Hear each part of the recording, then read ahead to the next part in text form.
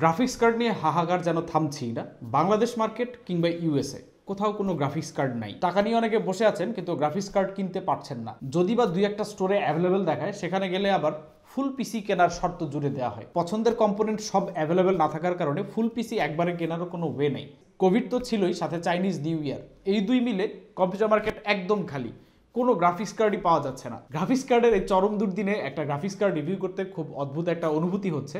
আমরা যে গ্রাফিক্স কার্ডটা রিভিউ করতে যাচ্ছি সেটা হচ্ছে MSI Geforce RTX 3060 Ti gaming এক্সট্রায়ো। সচরাচর এনভিডিয়া তাদের টিআই বা সুপার ভ্যারিয়েন্টগুলো পরে লঞ্চ করলেও এবার কিভাবে যেন তারা 3060 Tiটা আগে লঞ্চ করে ফেলেছে। আর যতদূর শোনা যাচ্ছে RTX 3060 মার্চের আগেই বাজারে চলে আসবে। আজকে আমরা চেষ্টা করব 3060 বাজারে আসার আগেই 3060 Ti নিয়ে একটা পরিষ্কার ধারণা নেয়ার। এছাড়া গেমিং পারফরমেন্স কেমন, প্রোডাক্টিভিটি পারফরমেন্স কেমন, এট দ্য সেম টাইম এটা আর্কিটেকচার নিয়ে একটা তুলনামূলক কম্প্যারিজন থাকবে অন্য গ্রাফিক্স কার্ডগুলোর সাথে।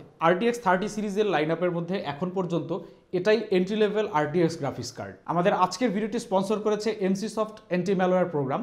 র্যানসমওয়্যারে যারা আক্রান্ত হয়েছেন তারা অনেকেই জানেন যে MCSoft ডেক্রিপ্টার দিয়ে অনেক ফাইলই ডেক্রিপ্ট করা যায় এবং এটা একটা ফ্রি টুল। আর র্যানসমওয়্যার অ্যাটাক থেকে প্রোটেকশনের জন্য চাইলে ব্যবহার করতে পারেন MCSoft AntiMalware টুলটা। বেশ লাইট একটা টুল, ম্যালওয়্যার বাইটসের মতো অনেকটা একই রকম। এই টুলটা বাংলাদেশে খুব একটা পপুলার না হলেও অ্যান্টিম্যালওয়্যারের টুলগুলোর মধ্যে এটা অন্যতম সেরা। এটার 1 বছরের প্রিমিয়াম লাইসেন্স নিতে পারেন তাদের অফিসিয়াল বাংলাদেশ ডিস্ট্রিবিউটর এলকি থেকে 980 টাকায়। তবে র্যানসম পিসিবি কুপন কোড ব্যবহার করলে 20% ডিসকাউন্ট পাওয়া যাবে। MCSoft অ্যান্টিম্যালওয়্যারের লিঙ্ক ভিডিও ডেসক্রিপশনে দেওয়া থাকবে। 3060 Ti রিভিউ নিয়ে ইন্ট্রো পরে ফিরছি। আমি অনন্য জামান। Welcome to PC builder Bangladesh.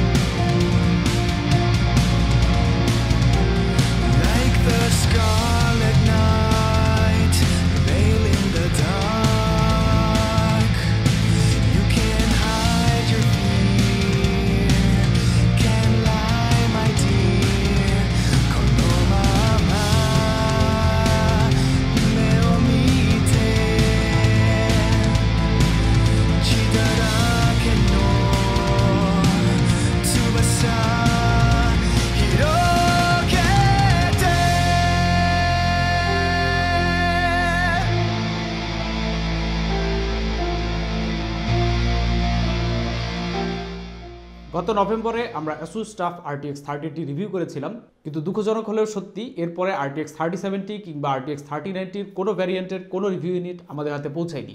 মাস দুয়েক গ্যাপ দেওয়ার পরে RTX 3060 Ti এর একটা ইউনিট আমাদের কাছে পাঠিয়েছে MSI এবং এটা হচ্ছে তাদের ফ্ল্যাগশিপ গেমিং এক্সট্রায়ো মডেল। প্রথমেই এই কার্ডের মেইন জিপিইউ আর্কিটেকচারটার দিকে একটু লক্ষ্য করা যাক।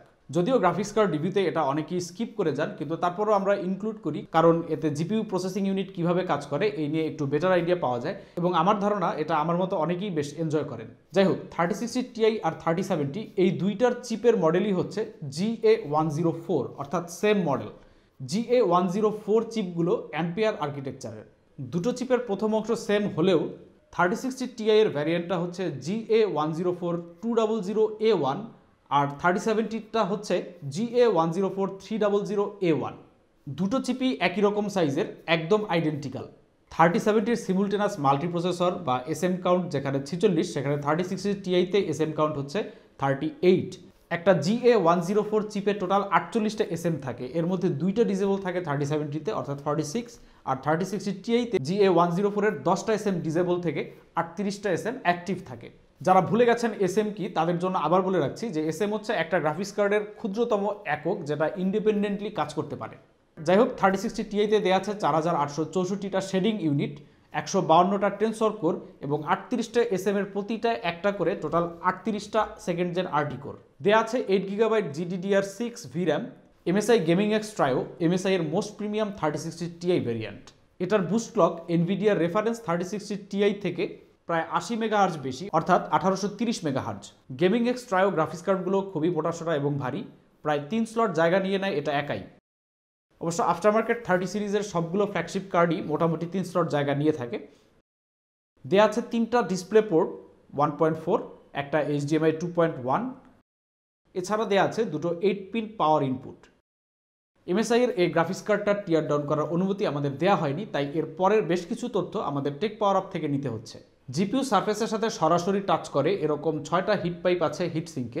হিটসিঙ্কটা ভির্যাম এবং ভিআরএম সেকশনও ঠান্ডা রাখে। কার্ডের সামনের দিকে আইও পোর্ট থেকে পিসিবি বোর্ড বরাবর একটা মেটাল ব্র্যাকেট দেওয়া আছে জিপিইউ স্যাক ঠেকানোর জন্য। না হলে এত ভারী গ্রাফিক্স কার্ড হয়তো সময়ের সাথে সাথে নিচের দিকে একটু বাঁকা হয়ে যেত। ব্যাকপ্লেটের একটা ছবি আমরা আমাদের ফেসবুক পেজে পোস্ট করেছিলাম যে মেটাল না প্লাস্টিক। এমএসআই বলছে এটা গ্রাফিন নামে কিছু একটা দিয়ে তৈরি, যেটা নর্মাল প্লাস্টিক না, বরং কিছুটা তাপমাত্রা পরিবহনে সাহায্য করে। তবে টেক পাওয়ার আপ এটাকে সরাসরি প্লাস্টিক বলে উড়িয়ে দিয়েছে।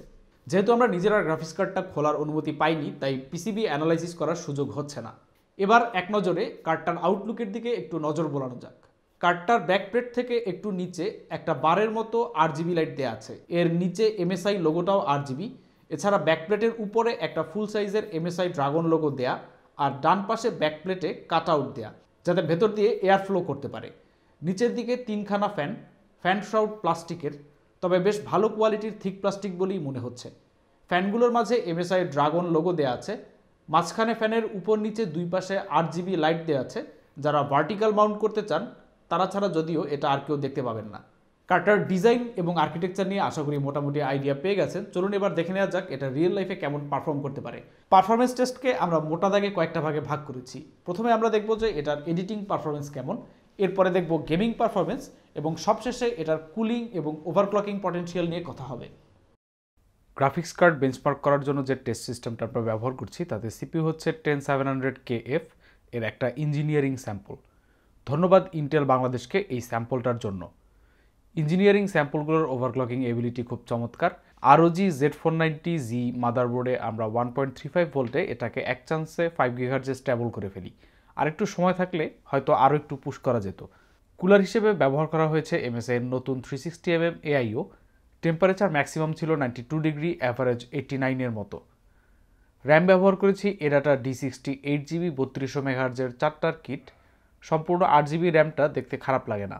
প্রোডাক্টিভিটি রিলেটেড অনেক ধরনের কাজ থাকলেও আমাদের টেস্টে আমরা শুধু Premiere Pro video export type রাখি পপুলারিটির বিচারে। যথারীতি আমাদের 8 মিনিটের টেস্ট প্রজেক্ট খানা প্রথমে রিয়েল টাইম প্রিভিউ করার চেষ্টা। ভিডিও এডিটের সময় ফুটেজগুলো প্রিভিউ করতে জিপিইউ রিয়েল টাইম রেন্ডার করে, অর্থাৎ যত শক্তিশালী জিপিইউ তত smooth real time render. RTX 3080 review ভিডিওতে আমরা একই প্রজেক্ট প্লে করে দেখেছিলাম। 3060 Ti দিয়ে 1/4 সাইজের 4K 60fps 150 mbps ফুটেজ প্লেব্যাকে প্রায় 30% ফ্রেম ড্রপ লক্ষ্য করা গেছে। 1080p ফুল এইচডি প্লেব্যাকে হয়তো এতটা সমস্যা হবে না, তবে যেহেতু 4K এখন স্ট্যান্ডার্ড তাই এ ধরনের প্রজেক্টে ফুটেজ প্রক্সি করে নেবার পরামর্শ থাকছে বরাবরের মতোই। এবার এক্সপোর্ট টেস্ট। এক্সপোর্ট করা হবে প্রিমিয়ার প্রো 14.2 ভার্সনে। এই ভার্সন থেকে প্রিমিয়ার প্রো গ্রাফিক্স কার্ডের এনভ্যাঙ্ক এনকোডার ব্যবহার করতে পারে, তাই একবার এনভ্যাঙ্ক এনকোডার অন করে আর একবার অফ করে এক্সপোর্ট করে দেখব।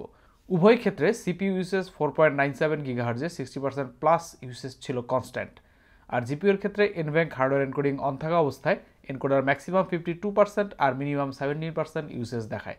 সফটওয়্যার এনকোডিংয়ে যেটা কখনোই 17%-এর বেশি ইউজ হয়নি। আর ভিডিওর এফেক্ট প্রসেসিংয়ে কুডাকোরের ব্যবহার দুই ক্ষেত্রেই সমান। এবার রেজাল্টের পালা। সফটওয়্যার এনকোডিংয়ে এক্সপোর্ট শেষ হয় 17 মিনিট 8 সেকেন্ডে, আর এনভ্যাঙ্ক হার্ডওয়্যার এনকোডিং দিয়ে এক্সপোর্ট শেষ হয় 12 মিনিট 29 সেকেন্ডে, অর্থাৎ প্রায় 4.5 মিনিট কম সময় লাগে। এখানে উল্লেখ্য যে এনভিডিয়ার ভিডিও এনকোড ডিকোড জিপিইউ ম্যাট্রিক্সে 3060 Ti এখনও অ্যাড করা হয়নি। 3090, 3080 আর 3070 পর্যন্ত দেয়া আছে। এই ধরনের জরুরি বিষয়ে আপডেট করা নেই, ব্যাপারটা খুবই স্লপি এবং এনভিডিয়ার মতো কোম্পানি থেকে একদমই আনএক্সেপ্টেবল। তবে ধারণা করা যেতে পারে অ্যাম্পিয়ার আর্কিটেকচারের অন্যান্য চিপের মতো এটাও সেম 7 জেন এনকোডারের চিপ দেয়া আছে, যেটা একসাথে সর্বোচ্চ 3টা থ্রেড হ্যান্ডেল করতে পারে। এই এক এনকোডারের কারণে এনভিডিয়া জিপিইউগুলো AMD থেকে এগিয়ে থাকে। অনেক ক্ষেত্রে প্রাইস পারফরমেন্সে AMD জিপিইউগুলো বেশি FPS ডেলিভার করলেও RT টেনসর করে পাশাপাশি এই এনকোডার ইউজারদের আলাদা একটা এজ দেয়। বিশেষ করে প্রিমিয়ার প্রো কন্টেন্ট ক্রিয়েটর আর যারা স্ট্রিমার তাদের জন্য ক্লিয়ার উইনার হয়ে যায় এনভিডিয়া জিপিইউগুলো। প্রোডাক্টিভিটি শেষ, এবার রিয়েল টাইম গেম টেস্ট করা যাক। গেম টেস্ট শুরুতে নতুন এবং পুরনো মিলিয়ে কমন কিছু টাইটেল, এরপরে ইস্পোর্টস। প্রথমে GTA 5 দিয়ে শুরু করা যাক। যদিও গেমটা সিপিইউ বাউন্ড তাই লোয়ার রেজলিউশনে জিপিইউ বটলনেক করবে। ভেরি হাই প্রিসেটে 1080p আর 1440pতে যথাক্রমে গড় FPS 164 আর 162, অর্থাৎ অলমোস্ট সেম। সিপিইউ জিপিইউকে বটলনেক করার কারণে এর বেশি পারফরমেন্স স্কুইজ করা যায়নি। 4Kতে অ্যাভারেজ FPS 107। এরপরের গেম কন্ট্রোল, এটা একটা আরটিএক্স গেম। ডিএলএসএস বন্ধ করে আরটিএক্স হাইতে রেখে আমরা 1080p বেঞ্চমার্ক স্কোর পেয়েছি 119 FPS average, 1440p 58 R 4K 38। DLSS on করে আরও বেশি FPS পাওয়া সম্ভব। তৃতীয় গেম হচ্ছে কুখ্যাত সাইবারপাঙ্ক 2077। যতই হেডার থাকুক না কেন, এটা বেঞ্চমার্ক না করলে জিপিইউ টেস্টিং পরিপূর্ণ বলা যাবে না। হাই প্রিসেটে আরটিএক্স আলট্রা এবং ডিএলএসএস অটোতে রেখে করা বেঞ্চমার্কে 1080pতে অ্যাভারেজ পেয়েছি 61 FPS, 1440pতে 50 আর 4Kতে 33 FPS। সেটিংস একটু টুইক করে পারফরমেন্স বাড়ানো সম্ভব, কিন্তু সামঞ্জস্য বজায় রাখার জন্য আমরা ডিফল্ট প্রিসেটটাই ট্রাই করেছিলাম। চতুর্থ গেম হচ্ছে মেট্রো এক্সুডাস। আলট্রা প্রিসেটে আরটিএক্স আর ডিএলএসএস দুটোই বন্ধ রেখে ইনগেম বেঞ্চমার্ক টুলে স্কোর পেয়েছি 1080pতে 84, 1440pতে 78 আর 4Kতে 59 FPS। পঞ্চম গেমটা আমরা বেঞ্চমার্ক লিস্টে নতুন অ্যাড করেছি, হরাইজন জিরো ডন, আমার দেখা সবচেয়ে সুন্দর গেমগুলোর একটা। 1080pতে এটার অ্যাভারেজ ছিল 106 FPS, 1440pতে 80 আর 4Kতে 55 FPS। সিক্সথ যে গেমটা আমরা বেঞ্চমার্ক করেছি, সবার পরিচিত শ্যাডো অফ দ্য টুম রেইডার। 1080pতে অ্যাভারেজ 143, 1440pতে 105 আর 4Kতে 56 FPS। সবগুলো গেম ডিফল্ট সেটিংসে বেঞ্চমার্ক করা হয়েছে। এরপরে ইস্পোর্টস টাইটেলগুলো। প্রথমে পাবজি। আলট্রা সেটিংসে 1080pতে অ্যাভারেজ 192 FPS, 1440pতে 174 আর 4Kতে 160। অর্থাৎ আরামসে 4K পর্যন্ত 144 হার্জ মনিটরে কম্পিটিটিভ খেলতে পারবেন। পরের গেমটা হচ্ছে ফ্রি ফায়ার, দুঃখিত ফোর্টনাইট। অত্যন্ত নুব লেভেলের আমি 2-3 বার খেলেছি, একবার আমাকে একজন পিটিএ মেরে ফেলে। এনিওয়ে, এপিক সেটিংসে 1080pতে গড় পেয়েছি 177, 1440pতে 132 আর 5K সেটিংস ট্রাই করে দেখেছিলাম, 51 FPS অ্যাভারেজ। শেষ গেম ইদানিং বেশ জনপ্রিয় ভ্যালোরেন্ট। এই গেমে বেঞ্চমার্ক স্কোর আমাদের গ্রাফের রেঞ্জ ভেঙে মাঠের বাইরে চলে যায়। হাই প্রিসেটে 1080p, 1440p আর 4K যথাক্রমে স্কোর পাওয়া যায় 392, 372 এবং 367। স্ট্যাটস দেখে যা বোঝার বুঝে গেছে আশা করি। 3060 Ti এর বেশ কয়েকটা ভ্যারিয়েন্ট বাজারে পাওয়া যায়, যেগুলোর দাম 45,000 টাকা শুরু করে 55,000 টাকা পর্যন্ত হয়ে থাকে। আবার একটু খেয়াল করে দেখা যায় যে একই কোম্পানির গ্রাফিক্স কার্ড কোনোটার দাম হচ্ছে 52,000, কোনোটার দাম হচ্ছে 48,000। কেন? কারণ এই ভ্যারিয়েন্টগুলোর মধ্যে কুলিং, হিটসিঙ্ক এবং ওভারক্লকিং পটেনশিয়ালের মধ্যে ডিফারেন্স থাকে। আপনি যখন একটা বেশি দাম দিয়ে গ্রাফিক্স কার্ড কিনবেন, তখন আপনি এক্সপেক্ট করবেন যে এটা আইদার ফ্যাক্টরি থেকে ওভারক্লক করা অথবা ম্যানুয়াল ওভারক্লক করে আপনি অন্য কার্ডগুলো থেকে একটু বেটার পারফরমেন্স পাবেন। তো যেহেতু 3060 Ti হচ্ছে MSI এর একটা ফ্ল্যাগশিপ গ্রাফিক্স কার্ড, আমরা একটু দেখে নেব যে এটার ওভারক্লকিং পটেনশিয়াল আসলে কতটুকু বাড়তি ক্লক স্পিড আমরা এই কার্ডটা থেকে স্কুইজ করতে পারি। গ্রাফিক্স কার্ডটি ওভারক্লক করার জন্য আমরা ব্যবহার করছি খুবই সুপরিচিত একটা টুল, যেটা আপনারা MSI আফটারবার্নার নামেই চেনেন। এনভিডিয়া রেফারেন্স মডেলে বুস্ট ক্লক যেখানে 1665 মেগাহার্জ, সেখানে এটার বুস্ট ক্লক 1830 মেগাহার্জ। এখানেই শেষ নয়, বেশ অনেকক্ষণ ট্রায়াল অ্যান্ড এররের পরে 104% ভোল্টেজে MSI আফটারবার্নার দিয়ে 130+ কোর ক্লকে স্ট্যাবল ওসি করতে পারি। ফলাফলস্বরূপ বুস্ট ক্লক সর্বোচ্চ 2115 মেগাহার্জ পর্যন্ত স্ট্যাবল হয়, যেটা একটা চমৎকার ল্যান্ডমার্ক। খুব অল্প সংখ্যক 3060 Ti কার্ডকেই এই পর্যন্ত পুশ করা সম্ভব। প্লাস 155 কোর ক্লকে যদিও বুস্ট ক্লক 2165 মেগাহার্জ হিট করেছিল একবার, কিন্তু তৎক্ষণাৎ ক্র্যাশ করে ওসি ফেল করে। 7000 মেগাহার্জের GDDR6 মেমোরি আমরা ওসি করেছিলাম 8000 পর্যন্ত, পরে 8100তেও স্ট্যাবল ছিল, কিন্তু এরপরে আর পুশ করা সম্ভব হয়নি। নাম্বারের দিক দিয়ে যদিও বেশ চমৎকার, তবে রিয়েল লাইফ পারফরমেন্সে এই ওসি করার বেনিফিট খুব আকাশপাতাল হয়েছে এমন নয়। স্ট্যাবল ওসিতে শ্যাডো অফ দ্য টুম রাইডার আর সাইবারপাঙ্ক 2077 আমরা পুনরায় বেঞ্চমার্ক করেছি। চলুন দেখে নেওয়া যাক কতটুকু পারফরমেন্স বুস্ট আমরা পেয়েছি। শ্যাডো অফ দ্য টুম রাইডারে 1080pতে 145, যা নন ওসি থেকে 2 FPS বেশি, 1440pতে 108 অর্থাৎ 3 FPS বেশি, আবার 4Kতেও 3 FPS বেশি, অ্যাভারেজ 59 FPS। সাইবারপাঙ্কে পারফরমেন্স ইমপ্রুভমেন্ট যদিও বেশ চোখে পড়ার মতো, এতটা ইমপ্রুভমেন্ট দেখব আমি নিজেও ভাবিনি। যাই হোক, numbers don't lie. 1080pতে 77 FPS, non OC থেকে যা 16 FPS বেশি, 1440pতে 66 FPS, যা নন ওসি থেকে আবারও 16 FPS বেশি, 4Kতে 36 FPS অর্থাৎ 3 FPS বেশি। যেটা চোখে পড়লো, লোয়ার রেজলিউশনে ওসিতে বেটার পারফরমেন্স আপলিফট পাওয়া গিয়েছে। এখন এত বেশি পারফরমেন্স রেঞ্জ আমি কোনোভাবে আশা করিনি। 4Kতে যতটুকু পারফরমেন্স বেড়েছে বাকিগুলোতেও একই রকম হবে ভেবেছিলাম। যাই হোক, এ বিষয়ে অন্যান্য এনথুজিয়াস্টদের সাথে পরবর্তীতে আলোচনা করার ইচ্ছা রয়েছে। এখন এই ওসি ক্যাপাবিলিটি বাড়তি পয়সা খরচের ওয়ার্দি কিনা সেটা ক্রেতা টু ক্রেতা ভ্যারি করবে। আপনার পকেটের অবস্থা আর প্যাশনের উপর নির্ভর করে ডিসিশন নিয়ে নিতে পারবেন আশা করছি। এই পার্টিকুলার গ্রাফিক্স কার্ডের সর্বশেষ যে দুটো ব্যাপার নিয়ে কথা বলতে চাই তা হচ্ছে এর পাওয়ার ড্র আর টেম্পারেচার। ফ্যাক্টরি ওসিতে এটা সর্বোচ্চ 230 ওয়াটের মতো টানতে দেখেছি, তবে ভোল্টেজ আনলক করে ওসি করার সময় এটা সর্বোচ্চ 250.4 ওয়াট হিট করেছে। কখনোই এই নাম্বারটা ক্রস করেনি, তার মানে এটা এখানে ক্যাপ করা, যদিও অধিকাংশ সময় 220 থেকে 230 ওয়াটের মতোই টানে। 1 ঘন্টা স্ট্রেস করে টেম্পারেচার পেয়েছি অ্যাভারেজ 68 আর max temp 69 degree Celsius. Normal গেমিংয়ের সময় যা 62 এর আশেপাশে ঘোরাঘুরি করছিল, 1 ঘন্টা টানা স্ট্রেস টেস্ট বলতে গেলে আলটিমেট টেম্প টেস্ট, আর তাতে ম্যাক্স 69 ডিগ্রি খুবই সন্তোষজনক পারফরমেন্স। এবার ফাইনাল ভার্ডিক্ট। বাজারে যে কয়টা 3060 Ti এর ভ্যারিয়েন্ট পাওয়া যায় বা যাবে, তার মধ্যে এটার দাম উপরের দিকেই থাকবে। প্রিমিয়াম বিল্ড কোয়ালিটি আর পারফরমেন্সের দিক থেকেও এটা টপেই থাকবে। তবে বাজেট যাদের লিমিটেড তারা এন্ট্রি লেভেল 3060 Ti ভ্যারিয়েন্টগুলো নিতে পারেন, আর যারা এনথুজিয়াস্ট এবং বাজেট তেমন বিষয় নয় তারা এই প্রিমিয়াম জিপিউটা বিবেচনা করতে পারেন। অ্যান্ড ইয়েস, অফকোর্স, যদি এটা বাজারে অ্যাভেলেবেল হয় তাহলে। বাংলাদেশের বাজারে MSI 3060 Ti gaming x trio লঞ্চের সময় এর দাম ধরা হয়েছিল 52,000 টাকা। এর আগে পরে আরও বেশ কয়েকটা কোম্পানির বেশ কয়েকটা 3060 Ti এর ভ্যারিয়েন্ট বাজারে ঢুকেছে, যেগুলোর দাম 45 থেকে 55,000 টাকা পর্যন্ত। খুব বেশি ইউনিট কোনো কোম্পানি আনতে পারেনি। আমাদের গেমিং টিমের এক ছোট ভাই একটা 3060 Ti এর জন্য রিকোয়েস্ট করেছিল, কিন্তু কোনোভাবেই একটা সিঙ্গেল 3060 Ti কোনো কোম্পানি থেকে আমরা অনেক চেষ্টা করেও ম্যানেজ করতে পারিনি। এই ইউনিট নিয়ে ক্রাইসিস অবশ্য সারা পৃথিবীতেই কম বেশি চলছে, সেটা কিছুটা আন্ডারস্ট্যান্ডেবল। কিন্তু সমস্যা হচ্ছে যখন শোনা গেল যে 3060 Ti এর কিছু কিছু ভ্যারিয়েন্ট কোনো রিটেইলার 60,000 টাকায় বিক্রি করছেন। আলু পেঁয়াজের বাজারে সাপ্লাই কম থাকলে দাম বেড়ে যায় স্বাভাবিক, কিন্তু কম্পিউটার মার্কেটও ঠিক আলু পটলের বাজারের মতো চলবে এটা কোনোভাবেই এক্সপেক্টেড নয়। এই নিয়ে আরও অনেক কিছু বলার ইচ্ছা ছিল, তবে তাতে খুব একটা লাভ হবে বলে মনে হচ্ছে না। বাংলায় যারা কন্টেন্ট বানায় তাদের মধ্যে কোরিয়ান ভাই নামে একজন ক্রিয়েটরের ভিডিও আমার নিয়মিত দেখা হয়। চলেন তার একটা ভিডিও থেকে ছোট্ট একটা অংশ দেখে আসি। 문화에 대해서 얘기해달라는데 제일 다른 게 뭐라고 생각하세요? 라고 여쭤봤거든요. 그랬더니 한국 사람들은 정직을 가장 중요하게 생각한다. 정직이란 키워드를 가장 중요하게 생각하고, 근데 방글라데시 사람들은 사람을 더 중요하게 생각한다. 사람과 관계. আসলে আমাদের মধ্যে স্বজনপ্রীতি ছাড়াও আরও একটা সমস্যা বিদ্যমান, আমরা খুবই স্বার্থপর। হয়তো এই সমস্যা থেকে আমি নিজেও মুক্ত নই।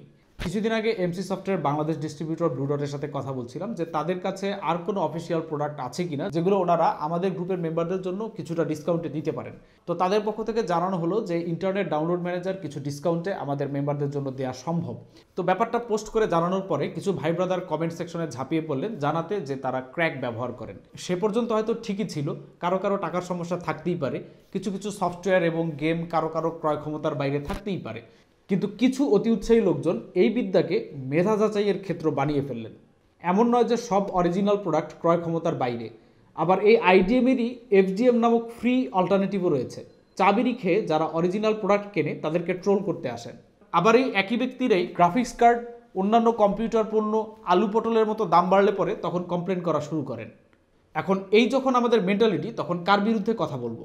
নিজে শোধরাতে না পারলে কি অন্যের দিকে আঙুল তোলা ঠিক হবে? ইউটিউবে কারো বানানো ভিডিও যদি চুরি হয় তখনই বোঝা যায় যে কপিরাইট পাইরেসি কতটা ভয়ানক হতে পারে। যদি নিতান্তই সমস্যা থাকে চুপচাপ ব্যবহার করে যান, কিন্তু কমিউনিটিতে এসে ক্র্যাক ব্যবহার করি এই বলে ব্র্যাক করে কমিউনিটির পরিবেশ নষ্ট করার কিন্তু কোনো মানে নেই। পিসি বিল্ডার বাংলাদেশের আন্ডারে কোনো গ্রুপে পাইরেসি প্রমোট হয় এমন কোনো পোস্ট বা কমেন্ট কখনো অ্যালাউ হয়নি, হবেও না। আর সাথে সাথে এটাও বলে রাখি, ঝোপ বুঝে কোপ কিংবা মার্কেটে এলোমেলো প্রাইসে যারা কম্পিউটার পণ্য বিক্রি করার চেষ্টা করবেন তাদের বিরুদ্ধেও আমাদের প্রতিবাদ চালু থাকবে, কারণ বাংলাদেশের অধিকাংশ মানুষই প্রোগ্রেসিভ। ক্র্যাক নিয়ে যেমন অনেকে মজা করেছেন, তেমনি এর বিরুদ্ধেও অনেকে মন্তব্য করেছেন। ডেভেলপারদের সাপোর্ট করার উৎসাহ দিয়েছেন অনেকে, আবার অরিজিনাল গেম পারচেজের সংখ্যাও লাফিয়ে বাড়ছে। ছোট্ট একটা স্ট্যাট দিই, 100 ক্র্যাক কমেন্টের বিপরীতে অরিজিনাল লাইসেন্স খুঁজেছেন 5,000 জনেরও বেশি। ইউজার, ডেভেলপার এবং বিজনেস ফ্রেন্ডলি হার্ডওয়্যার এবং সফটওয়্যার মার্কেটের ইকোসিস্টেম গড়ে উঠবে বাংলাদেশে খুব দ্রুতই, এমন আশা নিয়ে বিদায় নিচ্ছি। দেখা হবে পরের ভিডিওতে ইনশাআল্লাহ খুব দ্রুতই। খোদা হাফেজ।